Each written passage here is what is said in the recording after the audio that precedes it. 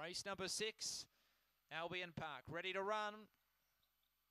Racing, Tig-Along Tonk, Dwelt missed it by 3/4. Good speed, Winburn Sheehan, and also Wise Thunder. Winburn Sheehan's going to find the front, led by a couple of lengths, going towards the back straight. Wise Thunder holding second, now getting up on the outside is Capture Bard, and also sliding forward there. Underneath of them was Tig-Along Tonk, he's got to third. Next in the field was Far More Beach, trying to wind up further back to Hope's King and Joe Patch towards last. Winburn Sheehan led by 2. Wise Thunder's trying to eat into the margin. They get clear from Tig-Along Tonk. Winburn Sheehan in front. Winburn Sheehan won the money, a length and a quarter. Second, Wise Thunder. Tig-Along Tonk doing his best work late for third. Then came Far More Beach.